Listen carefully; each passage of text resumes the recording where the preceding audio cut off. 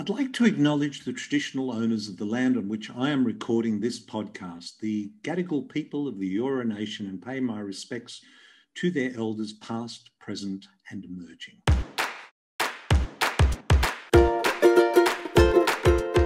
Hello and welcome to Unstress. My name is Dr. Ron Ehrlich.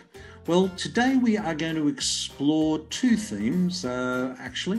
One about being hooked on devices and programs and our modern world, and the other is how to become indistractable. If that's a new term, well, today we're going to explore that, and it's really something that I think we should all be focused on. I've often said that we are like kids in a sweet shop with our technology, which has grown exponentially in our lives over the last 20 or so years, and we still haven't quite worked out how to get the most out of our lives while still using it. We are not going to give up technology. We have to learn to live with it, and we have to learn to live with it in this modern world. Well, my guest today is Nir Eyal, whose work and writing is an intersection of psychology, technology, and business. He calls it behavioural design, and we will be exploring that term in this podcast. Nir is an author of two wonderful books, both of which I have read, called Hooked, How to Build Habit-Forming Products, and Indistractable, How to Control Your Attention and Choose Your Life. Boy, if that's ever throwing down the gauntlet to us all, I think that's a book we all need to be reading. He has an MBA from the Stanford Graduate School of Business and lectured in marketing at that Graduate School of Business and Design School, the Graduate School of Business and Design School. He worked in the video gaming and advertising industry, where he learned and applied techniques used to motivate and manipulate users. So if anybody knows about how we are hooked, this is the man. He helps companies and individuals create behaviours that benefit their users while educating people on how to build healthful habits in their own lives. A challenge for us all. I hope you enjoy this conversation I had with Nir Eyal. Welcome to the show, Nir. Thank you. Great to be here with you. Nir, there's so much I want to talk to you about. I was very excited that we got to speak because through a mutual friend, Jocelyn Brewer, who I had the pleasure of speaking to recently on the podcast. And I know that you use the term behavioural design, and I've got a feeling that we all either enjoy or suffer from behavioural design. I wondered if you might just share with us what that actually means. Sure. So behavioral design is using consumer psychology to influence behavior to form healthy habits. So we don't want to ever create addictions. It's not about creating addictions. Addictions are very different from habits. The goal of my work is to build the kind of products and services that people want to use, but for lack of good product design, don't use. And so this is the kind of products that you might use to help form an exercise habit, or perhaps to get you to remember to take your medication, or help you save money, or help you learn a new language. We can use the same technologies that are used by Facebook and Twitter and WhatsApp and Slack, not only for frivolity, but to help us build good behaviors and good habits in our lives. Wow. I mean, there's a lot to unpack there, because we're confronted with these kind of things and choices all the time. And you've written two books, and I'm looking forward to talking to you about both of them. I first picked up Hooked. The title grabbed me. Well, it's probably a good idea, but How to Build Habit-Forming Products, which is, tell us about that book. Tell us how you came to write it. Yeah, so I was looking for how is it that so many of the products we use are so good at getting people to use them? What is behind products like, Twitter, Facebook, Instagram, Slack, WhatsApp, Amazon, Google, the list goes on and on. These mostly tech-based products, that's what interested me. What is it about these products that makes them so sticky? How do they get us hooked? And so the idea here was not to write the book for their benefit, right? They were already using these techniques. They didn't need my book. My goal was to democratize their techniques by exposing them so that the rest of us could use them for good. And that's exactly what I've done. So since the book was published, we sold over 500,000 copies, and it's been used in every conceivable industry, from healthcare to fintech to education products. The list goes on and on. And I'm an active angel investor, so I look for the companies that utilize this work. And my profession is finding these companies and helping them grow. So some of my portfolio companies include companies like Canva, a company based where you are. Yes, and we use it. We use it. It's a wonderful product. Exactly. How does it work? I mean, how is it so wonderful? Well, it's because it's designed to be wonderful. That didn't happen by mistake. It didn't happen by accident. Products like Kahoot, one of the world's largest educational software products, a company I was lucky enough to invest in, that has touched the lives of millions of children to get them hooked to education. So we really can use these same exact techniques for good, not just for frivolity. Now, I know people are going to rush out and buy that and read it, but if you were to give us a couple of things about what it is, what is the common denominator that gets us hooked? Sure. So it's really about this 4-step process that I call the hooked model. And the hooked model is a series of four steps in the user experience that, through successive cycles through these hooks, this is how our habits are formed through these technologies. So it starts with a trigger. There are two kinds of triggers: external triggers and internal triggers. External triggers are the pings and dings that we have in our outside environment that prompt us to action. The next step is the action phase of the hook. It's defined as the simplest behavior done in anticipation of a reward. It's scrolling a feed. It's pushing play on a YouTube video. It's a quick Google search, the very simplest thing you can do in anticipation of a reward. Then comes the reward itself. And typically that reward is variable. There's some kind of uncertainty, some kind of mystery involved with that reward. It's the same type of uncertainty that keeps us glued to a rugby match, or helps us want to finish a great book. Uncertainty and variability is the core of what keeps us engaged to many entertaining experiences, as well as in many of the products and services we use. So that variable reward is a key component. And then finally, the investment phase, which is where the product gets better with use. The more we interact with it, the more valuable it becomes. So as opposed to most products that depreciate with wear and tear, when you think about your car, your furniture, your clothing, all these things lose value with wear and tear.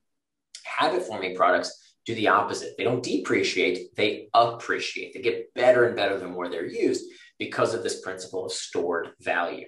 So by investing in the product, we actually make it better. That's a cardinal trait of these habit-forming products. So that through successive cycles, through these 4 steps of the hook, eventually we begin to form an association with an internal trigger, and that's where the habit really takes hold.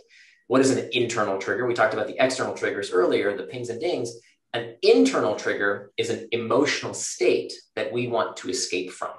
So everything we do, every product we use for only one reason, and that is to modulate our mood.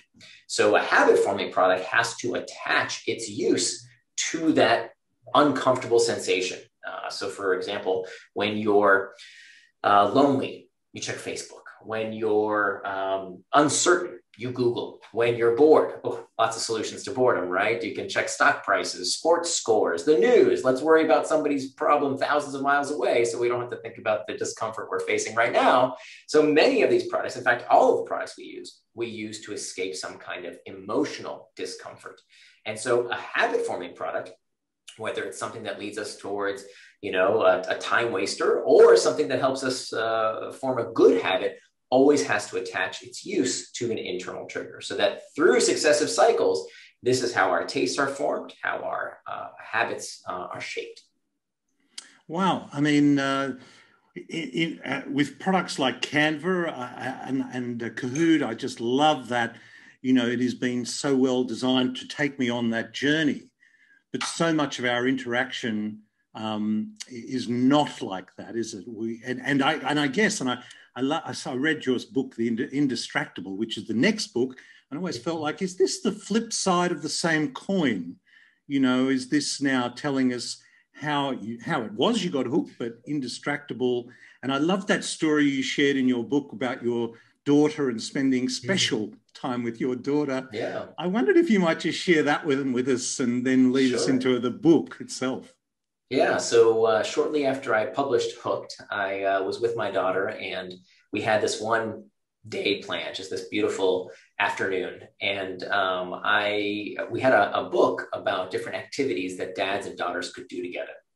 And one of the activities was to ask each other this question: if you could have any superpower, what superpower would you want?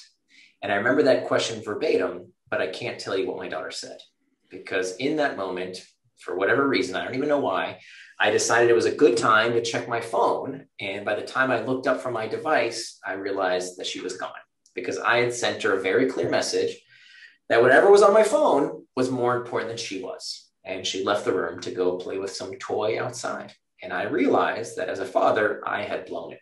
I had a perfect moment and I got distracted. And if I'm honest with you, it didn't just happen with my daughter. It didn't just happen that one time. It would happen when I would say to myself, I'm definitely going to go exercise today. I'm definitely going to work out. But I didn't. I'm certainly going to eat healthfully today, but I wouldn't. I'd sit down at my desk and say, okay, I'm going to work on that big project I've been procrastinating on, but I'd delay. And so what I realized that it wasn't just about being with my daughter. It happened in several areas of my life. And frankly, it wasn't just about the technology, that I was getting distracted from all kinds of things that I said I would do, and I wasn't living with personal integrity. You know, something that's very important to me, I'm sure it's very important to many of your listeners, is to be as honest with ourselves as we are with others. But unfortunately, we lie all the time to ourselves. We say we're going to do this. We say we're going to do that. We're going to exercise. We're going to save money. We're going to eat right. We're going to spend more time with our loved ones. We're going to focus at work. We know what to do. We just don't do it. And so that's a new phenomenon. You know, for most of human history, people could throw up their hands and say, well, I don't know what to do, right? How do I do that thing? I have to go to the library. I need to go ask some expert for the secret. Well, today, that expert is at google.com. Just ask Google. Whatever it is you want to know how to do, the answers are right there. So what's our excuse? Why don't we do the things we know we should do? Who doesn't know that if you want to live more healthfully, you have to eat right and exercise? Do we really need a diet book to tell us that? Who doesn't know that if you want to have better relationships, you have to be fully present with the people you love? Who doesn't know that if you want to be better at your job, you have to do the work, especially the hard stuff that other people don't want to do? So the question isn't, what do I do? The question now in this century is, why don't I do the things I know I need to do? Why do I keep getting in my own way? That was my problem. And so the question is, why do we keep getting distracted? That is the skill of the century, is becoming indistractable, being the kind of person who lives with personal integrity and does what they say they're going to do in business and in life. Yes, well, that is perhaps our biggest challenge almost from birth, but certainly I can see it in my own grandchildren at the age of 2, 3, 4, 5. And I am just as guilty of it as well. And we are all getting distracted. And part of the problem, I come back to your first book, is that too many people have distracted. I mean, the distractions have never been greater. Is that? I think that's yes and fair. No. Okay. Yes and no. I mean, I will agree with you that distractions, if you are looking for distraction, they're easier than ever to find. But remember, distraction is not a new problem. Plato talked about this very same problem 2,500 years ago. 2,500 years before the internet, before the iPhone, before Facebook, people were complaining about how distracting the world is. And every generation has their moral panic. You know, when I was a kid, it was about the television and rap music and Dungeons and Dragons and comic books and radio. I mean, just how far back you want to go. Every generation thinks it's something outside themselves and blames whatever technology du jour has been invented. And you know what? That's never the source of the problem.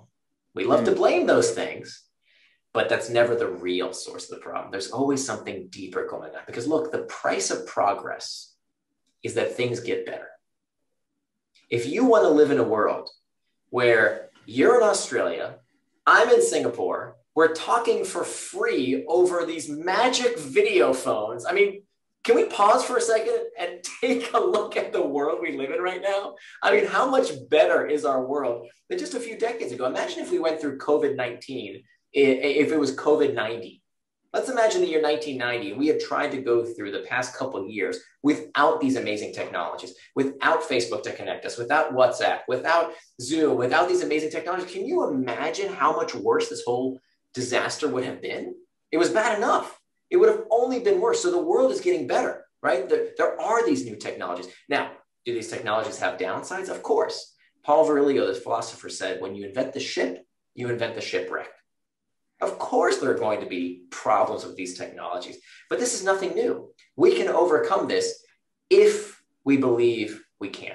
The biggest problem I see today, the biggest problem is that people are buying into this myth that technology is addicting you, that it's hijacking your brain, that the big bad tech companies are making these products that you just can't stop using. I am here to tell you that is absolutely rubbish. It is not true unless you believe it's true. If you give them the power to say, well, it's addicting me. What can I do? Look at my kids. They won't stop playing video games. What can I do? You know what people do? Nothing. It's called learned helplessness. And when people believe there's nothing that can be done, they do nothing about the problem. And that was initially my reaction was, oh, it must be the technology. Look, I keep using the technology. The technology is distracting me. Well, but this is everything we do these days is on technology. So you can't blame the technology for the source of distraction. So here's what I did. I actually got rid of all the technology, right? Before I wrote this book, what I tend to do is I don't ever write a book unless I can't find a book that already solves the problem for me. So I went to read all the other books on this topic, and they told me about, digital detoxing and just get rid of your devices. And I did that. And I sat down at my desk. I got myself a word processor from the 1990s with no internet connection. I got a flip phone, right? For that, there's one of those $12 things you can buy on Alibaba that we used to have in the early 2000s. So I bought those things because they had no apps, no social media. And I still got distracted. I would sit down at my desk and say, okay, I'm going to write. Nothing's going to distract me. I'm just going to focus. But, there's that book on the shelf I've been meaning to read. And, look at my desk. Gosh, what a mess. I should clean up my desk. Let me take out the trash real quick. And I kept getting distracted. You know why? Because distraction isn't about what happens outside of us. The vast majority of distraction begins from within. And so it wasn't until I could understand that cardinal principle about what is the deeper psychology of distraction. It's not the devices, people. I promise you, get rid of your devices. If you don't learn how to be indistractable, I promise you, whether it's too much news, too much booze, too much food, too much Facebook, too much football, you're going to find a way to distract yourself unless you understand how to become indistractable. Well, I'm reading the book and I'm actually enjoying it. I am enjoying it. But I think there are some challenges there. I mean, I agree with you. Every generation has said, when radios were introduced, this was going to be the end. When TVs were this was going to be the end. I think the thing that's changed now is that with algorithms and the fact that even if you got rid of your device, I'm almost certain that the very first person you came into contact with after you got rid of all of that would have had devices and you're surrounded by it. And these devices, because of algorithms and clever programming, end up knowing us better than we know ourselves. In fact, the work of Yuval Noah Harari, which I'm sure you've read, and he talks about, this whole challenge where technology actually hacks us, where it knows us better than we know ourselves. And that's probably, our mothers he makes a point, our mothers used to know us better. That's right. But whereabouts? I love that point. I just want to interrupt you because before you go too far ahead, I love his point because it makes my point. Okay. Harari talks, I'm a big fan of his work, but I think he's got this one wrong. And I'll tell you why. He talks about how it used to be our mothers know our needs. Our mothers anticipate what we require. But here's what happens when we're babies. That's true. When we're incapable, when we're, useless infants, we can't fend for ourselves. Our mothers do understand what we need. But what happens when kids get older? What happens when we become teenagers and our mothers tell us what to do all the time? What happens? Yeah, sure. Where am I going with this? What do? We rebel. Yeah. So here's what's happening. People all over the world are saying, enough. I'm not going to hold my breath and wait for these companies to change because they're not going to change. Their business model, just like every media's business model, whether it's the newspaper, the television, they all monetize your attention. So what exactly is it that the algorithms are doing that makes us incapable of changing? Can you tell me? What is the algorithm doing that makes it impossible for us to turn off the stupid notifications, to uninstall the apps, how about this? Here's a news flash. Decide what you will do with your time ahead of time. Yeah, can we not do that? And that's why I have been that's why I'm reading your book, but that's why because I actually do think our relationship with technology is we're a bit like kids. We are all, of all ages, like kids in a toy shop or a sweet shop.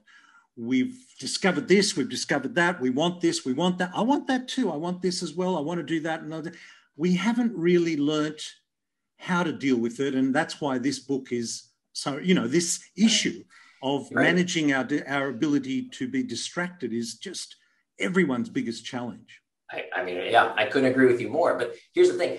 It is not an insurmountable challenge, right? As good as the products are at getting us hooked, and look, I wrote the book Hooked. I know all of their tricks. And I will tell you, they're good. They're good. They're not that good. This is not mind control. This is not hijacking your brain. It makes for a wonderful headline. This is why you hear it on the mainstream media. This is why the newspapers and the cable television networks love to tell you about how technology is terrible for you, even though they use all the same tricks on you. They love to tell you how they're terrible because that's their competition. And it makes for a great headline. Again, we love moral panic. So of course, the entrenched media companies want to fend off the competition through these hysterics that we eat up. We love this line that the algorithms, what exactly are the algorithms doing? Feeding us more cat videos? Feeding us more political garbage? We can turn that crap off if we believe we can. The price of progress. You want to live in a world where you have the world's information at your fingertips? You want to live in a world where you have infinite opportunities to learn and grow and share? You want to live in a world where this stuff by and large is free? You know what? You got to learn some new tactics. Yeah. You got to learn some new manners. You got to learn some new habits. That's the price of this progress. And there will be a bifurcation in this world between people who let their time and attention be controlled and manipulated by others and people who say, no, I decide how I control my time and attention because I am indistractable. And that's exactly why I wrote this book. Yeah. And that's exactly why we're talking. And I'm very open to accepting that. How do we get started? Yeah. So the first thing is to understand what is distraction, right? What are we really talking about here by understanding this term? So the best way to understand what distraction is to understand what distraction is not. What is the opposite of distraction? The opposite of distraction, if you ask most people, they'll tell you it's focus, but that's not exactly right. The opposite of distraction is not focus. The opposite of distraction, if you look at the origin of the word, it comes from the root word trahare in Latin, which means to pull. And you'll notice that the word ends in action, right? Distraction ends in action, reminding us that distraction is not something that happens to us. It is an action that we take. So if you ask yourself, what is the opposite of distraction? It's not focus, it's traction. Traction is any action that pulls you, back to that same Latin root, pulls you towards an action that you intend to take, okay? It is anything you do with forethought. It is an action that pulls you towards your goals, towards your values, helps you become the kind of person you want to become. Those are acts of traction. The opposite of traction is distraction. Distraction is any action that pulls you further away from your intentions, further away from your goals, further away from becoming the kind of person you want to become. So this isn't just semantics. This is very, very important because any action can be traction or distraction. Let me give an example. So for years, when I got into the office, I would sit down at my desk and I'd say, okay, now I am not going to get distracted. I am going to work on that task at the top of my to-do list. And by the way, we can talk about why to-do lists are one of the worst things you could do for your personal productivity. We'll come back to this in a minute. Okay, good. I would take that task at the top of my to-do list and say, okay, now let's get to work. Let's do that one thing. Nothing's going to get in my way. I am not going to get distracted. No more procrastination. Here I go. I'm going to get started right now. But first, let me check some email. Right? Let me check that Slack notification. Let me do those three or four things. Right? Exactly. Those 3 or 4 things maybe at the bottom of my to-do list just to get started, right? Those are all work-related tasks. I'm being productive. I got to check email at some point today.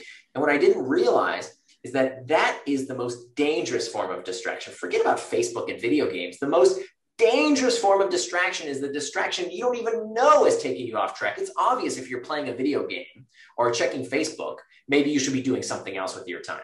What you don't realize is that if you are checking email, when you said you would be working on that big project, you are just as distracted. Even more so, because distraction tricks us into prioritizing the urgent and the easy work at the expense of the hard and important work we have to do to move our lives and careers forward. So that's distraction. Anything can be an active distraction if it's not what you plan to do. Conversely, anything can be traction if it's what you do with intent. So don't listen to these chicken little tech critics that tell you, oh, the sky is falling and all these technologies are melting your brain. BS. If it's what you want to do with your time, why is watching a rugby match somehow morally superior to playing a video game? There's no difference, right? Just because one is new, just because one is what the kids are doing, that doesn't make it, better or worse. If you want to play video games, if you want to watch television, if you want to watch YouTube videos, if you want to go on Instagram, do it. Enjoy. There's no guilt. There's no judgment. Let's not moralize and medicalize perfectly normal behavior. Enjoy it. But do it on your schedule and according to your values and nobody else's, right? Because the time you plan to waste is not wasted time. Dorothy Parker said that. It's okay. If you want to do that stuff, that's fine. But do it according to your schedule and your values. So now we have traction. Now we have distraction. Now let's talk about the triggers, right? We talked a little bit earlier about my first book and the progress I made in my research around triggers. Let's go back to these two types of triggers. The external triggers are the pings, the dings, the rings in our outside environment. And then we have the internal triggers, these uncomfortable emotional states that we seek to escape from. And studies find that only 10% of the time that you check your phone, 10% are you checking it because of an external trigger. The other 90% of the time that we check our devices, it's because of an internal trigger. And time studies have verified this. And 90% of the time that you check your device, it's because of what you are feeling, not because of what's happening outside of you, but what's happening inside of you. So to answer your question, long-winded setup. No, good. Now we have our 4 steps, right? So we should have a picture in our mind here. Distraction, traction, internal triggers, external triggers. Now we follow these 4 points of the compass and we have our answer. Step number 1, we master the internal triggers. If we don't master those uncomfortable emotional states, they become our master. Number 2, we make time for traction. If you don't plan your day, somebody's going to plan it for you. And you can't call something a distraction unless you know what it distracted you from. Number 3, we hack back the external triggers. Of course, the media is trying to hack your attention. So is your boss. So are your kids. All kinds of things in your outside environment are trying to grab your attention for their benefit. That doesn't mean we can't hack back. We can fight back by taking steps today to prevent getting distracted tomorrow, by doing simple things like turning off notifications, changing our computer interface, using technology to fight technology distraction. I show you how to do all that stuff, hacking back email, meetings, Slack notifications. We can hack back each and every one of those external triggers step by step. Finally, the 4th step is to prevent distraction with pacts.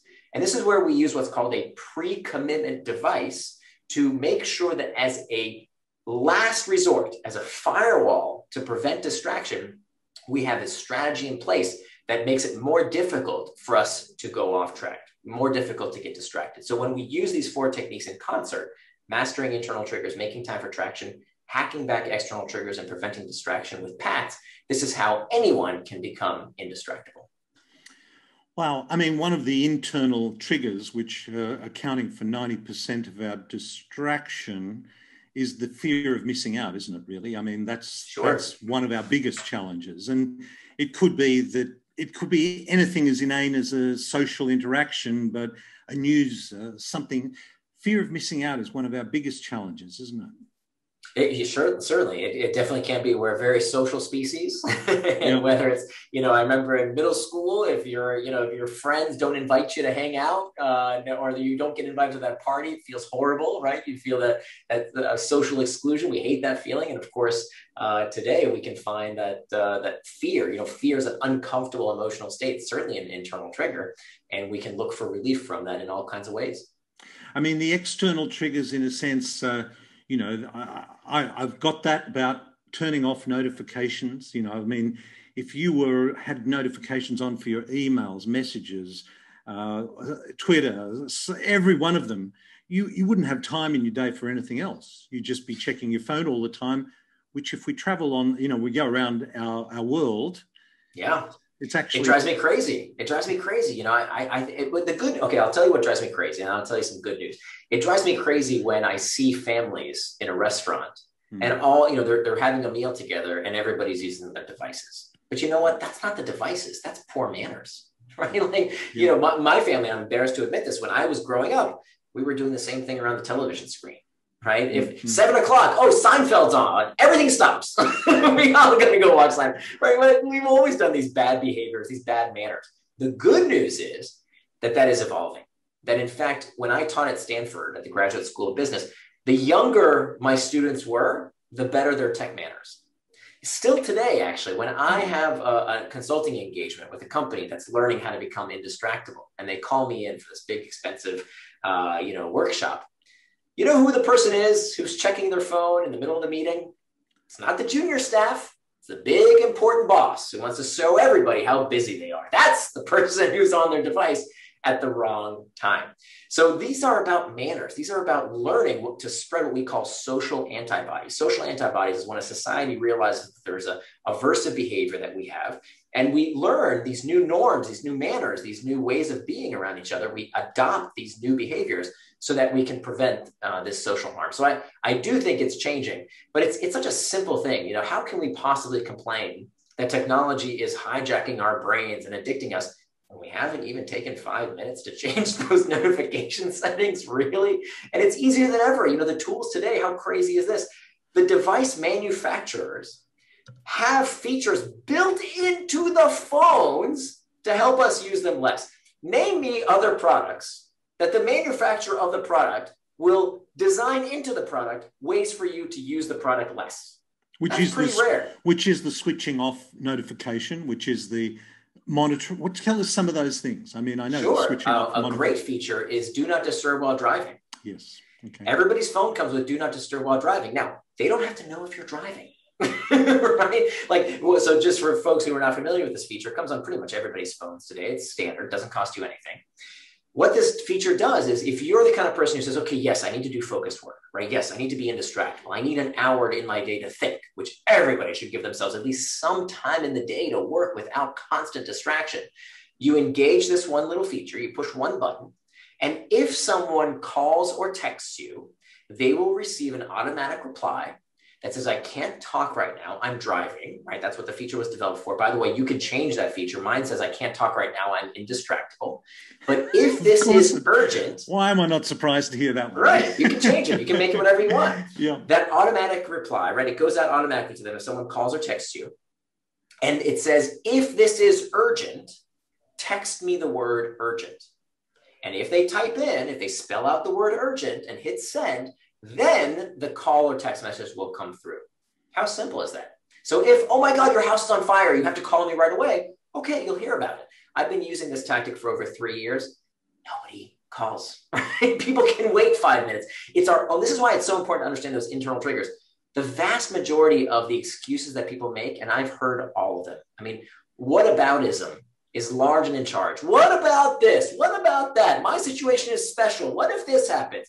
And people shoot themselves in the foot trying to figure out all the reasons why they can't work without distraction, because maybe the 1 in a million thing that might happen that they might need to respond to, as opposed to realizing it almost never happens. And they just give away their power of attention and focus out of the whataboutism of maybe there might be something I need to respond to. And that's a big, big mistake. These tools are designed into our devices to help us stay focused. We just need to use them. You mentioned schedule, and I know you talk about schedule management. Tell us a little bit about that. What is managing our schedule? What are some pearls for us there?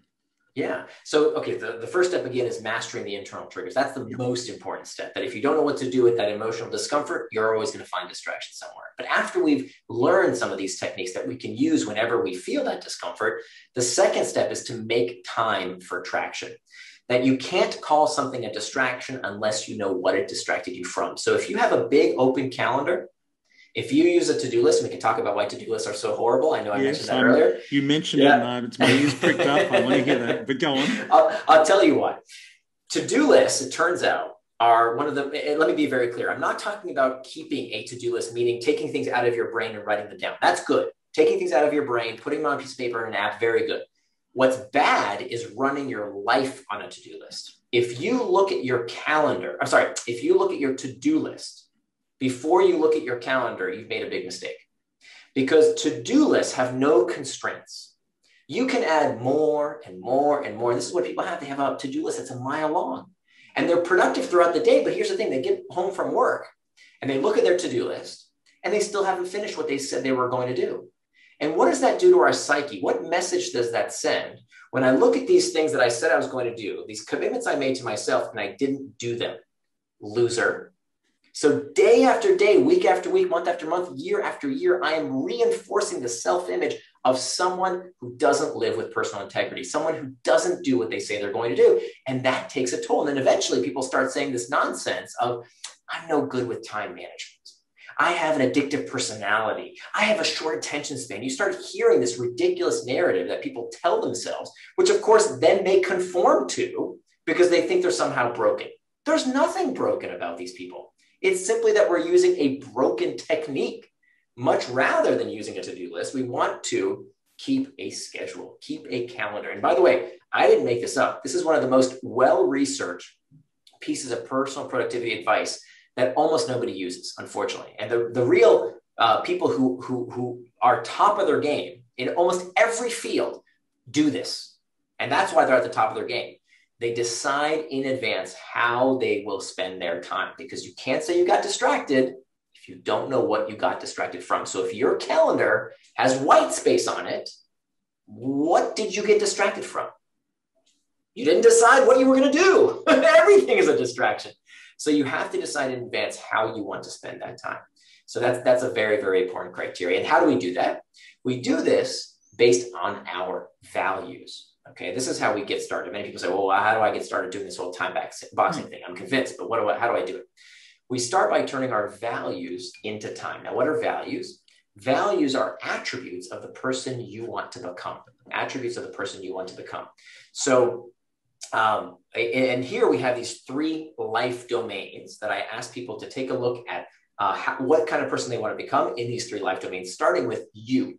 You are at the center of these 3 life domains. So how would the person you want to become spend time on themselves? Okay, now my values are going to be different from your values, and I shouldn't tell you what your values are going to be. But if exercise is important to you, for example, do you have time on your calendar for physical activity? If, being sharp is important to you, right? Do you have time for sleep? We've heard ad nauseum how important sleep is to us. How many of us have a bedtime? We tell our kids they have to have a bedtime, but how many of us are hypocrites and we don't have a bedtime, right? If prayer or meditation or reading is important to you, it's got to be on your schedule. That's the first life domain. The second life domain is relationships. We know that in the Western world primarily, there is an epidemic of loneliness.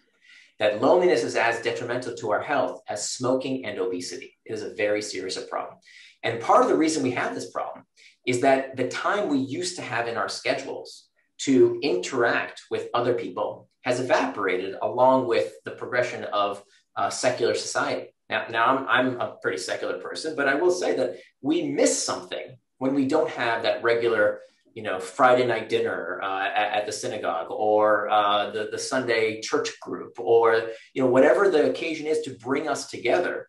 As society became more secular, we lost these regular social interactions that were held on our calendar, right? Even if it's not the social interactions, or the religious interactions, it's the bowling league or the Kiwanis Club, or whatever the case might be, Toastmasters, those times on our calendar when we interact with other people. The good news is we can bring that time back. So don't give your most loved people in your life the scraps of time that are left over for your kids, for your siblings, for your parents, for your spouse. Book that time in advance. Have that time held and preserved for the people you love most. And then finally, the last life domain is your work. And work separates into two categories. We have what we call reactive work and reflective work. Reactive work is reacting to all those pings, dings, and rings, right? It's the meetings, the Slack notifications. That's reactive work. And many people feel very comfortable not having to think about what to do. And so all day long, they allow themselves to do reactive work. Not only is it very stressful work, but it doesn't help us do our best work, because you cannot do your best work without making time to reflect. You can't be creative. You can't problem solve, because you can't think if you are constantly interrupted every 30 seconds. So for God's sakes, you've got to protect at least some time in your schedule for that reflective work, because if you don't, you're running real fast in the wrong direction. So those are those three life domains that we can use to fill our calendar. And then, and this is what to-do lists can't do, we have to make trade-offs, because unlike a to-do list that has no constraints, we all have the same 24 hours in a day. So this technique forces you to ask yourself, what am I going to do more of? What am I going to do less of? And by the way, I want you to do the fun stuff. You want time for television? You want time for video games? Awesome. Put that in your calendar too. But it forces you to make these trade-offs so that you understand, hey, what is traction for my day? The things that I plan to do with my time, and everything else, that's a distraction. I mean, the reactive one is so obviously going down the email and social media rabbit hole, which could take up your entire time. It's interesting because what I'm hearing you say is, fill out the schedule, be conscious of the 24 hours and plan it out. And I often, when we talk about nutrition, I talk about counting carbs, and I go, well, you have to set aside 2 weeks to actually measure food and get your head around what you're doing. Is this how? And I say, well, you don't have to measure that for the rest of your life, but you have to measure it to get your head around it. Is scheduling just a part of life that we have to accept that in this modern world, that's what we have to be doing? If that's what your values dictate for you. So if you want a life of spontaneity, I'm not going to tell you not to. It's your life. But then don't complain to me that you got distracted. Yes, right? Because that is the thing, isn't it, about decision making?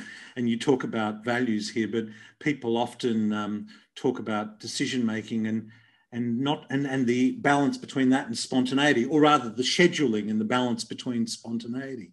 Right. So look, what I do, it sounds like an oxymoron, but I actually schedule spontaneity. How do I do that? So let me, so with my daughter, and I don't schedule every, second of my day, but I know, okay, here are the buckets of the things that from this time to this time, this is what I want to be doing with my time. So for example, when I am with my daughter, okay, on Saturday afternoons, we have a big time block of 1 o'clock to 5 o'clock where we don't know what we're going to do. So why do I need to schedule it? Well, I schedule it because even though I don't know what we're going to do, we're going to be spontaneous. We might go to the museum. We might get some ice cream. We might go to the park. I don't know what we're going to do. But the point is, the reason I block off that time is because I know what I will not be doing. I will not be checking email. I will not be taking a work phone call. I will not be checking social media, because that is time I have dedicated to be with someone I love very much. So having that time blocked off and knowing that is going to happen, that time is reserved for quality time with my daughter, that's a very important step. Now, what we do with that time doesn't really matter. It's about excluding what I will not be doing with that time. So if I find myself, oops, I'm checking my phone or whatever, now I know that's a distraction, because that is not what I plan to do with my time. Wow. Nir, you've given us so much to think about and so many pearls there. And it's why I've read, got both of your books. And obviously anybody listening to this has got got to read it. There's so many pearls in there, and the issue of distraction is huge. If you were going to leave us with 2 or 3 pearls and getting going in this, give it to us. Give us some. Sure. I think the important thing to remember here is if you're going to summarize this entire book into one mantra, it's this: that the antidote to impulsiveness is forethought. The antidote to impulsiveness is forethought. That when it comes to the problem of distraction and procrastination, it's not a character flaw. Many people think that there's something wrong with them. There's nothing wrong with you. Okay. Procrastination, distraction, it's not a character flaw. It's not a moral failing. It's simply that we haven't learned how to deal with these impulses, that lead us away from what is actually consistent with our goals and our values. So it's really about learning how to find impulse control. And how do we do that? The antidote to impulsiveness is forethought. That if you wait till the last minute, they're going to get you, right? If you wait till the chocolate cake is on the fork and you're on a diet, you're going to eat it. It's too late. The chocolate cake is on the fork. If you wait till the cigarette is lit in your hand, you're going to smoke it. If you sleep next to your cell phone every night, and it's the first thing you reach for in the morning before you say hello to your loved one, it's too late. Then, of course, the social media companies are going to get you. Of course, it's too late. What do we do about it? We use forethought. That is one of the traits of our species that makes us so special, is that unlike any other animal on the face of the earth, we can see the future with higher fidelity than any other creature that roams the earth, right? We can predict what is going to happen. So don't wait till the last minute. Take steps today to prevent getting distracted tomorrow. And I don't care how amazing their algorithms are, how great their devices are, how addictive or how distracting, whatever, it doesn't matter. It's not even a match. We are so much more powerful than they are if we take steps today to prevent getting distracted tomorrow. Nir, what a note to finish on. And thank you so much for joining us today. I've loved talking to you. I've been looking forward to it for a long time. And to have the opportunity to speak to you has been terrific. Thank you so much. Oh, my pleasure, Ron. Thank you. Well, that conversation just dovetails so perfectly into the conversation that I started with Jocelyn Brewer just recently about digital nutrition. But this is so much more than that. And I mean, it's interesting that Nir has written these 2 books, Hooked and Indistractable, and whether they are the opposite ends of the same coin. I think actually Indistractable is so much more than that, and I'm really enjoying reading it at the moment, and I would really recommend that to you as well. It's a challenge for us all. Are we spending our time on ourselves? This is a big part of this podcast's message about taking control of your own health and prioritizing. And I was just reflecting on the fact that whenever we talk about sleep, and there's so much information about sleep, the most important part of you getting a good night's sleep is for you to prioritize it. Unless you think it's important, all the rest is just academic. And this is exactly the same too. We have so many distractions in our world, in our lives, but it's about values. And as Nir so beautifully articulated, it's about you, it's about your relationships, and it's about work. And when it comes to work, it's about is the majority of your time at work reactive or reflective?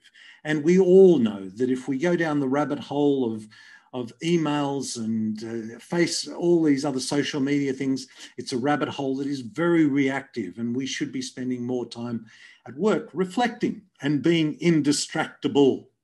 Look, we're going to have links to Nir's website, Nir and Far, and his wonderful books. I hope you found that as stimulating as I did, and certainly inspiring. I hope this finds you well. Until next time, this is Dr. Ron Ehrlich. This podcast provides general information and discussion about medicine, health, and related subjects. The content is not intended and should not be construed as medical advice or as a substitute for care by a qualified medical practitioner. If you or any other person has a medical concern, he or she should consult with an appropriately qualified medical practitioner. Guests who speak in this podcast express their own opinions, experiences, and conclusions.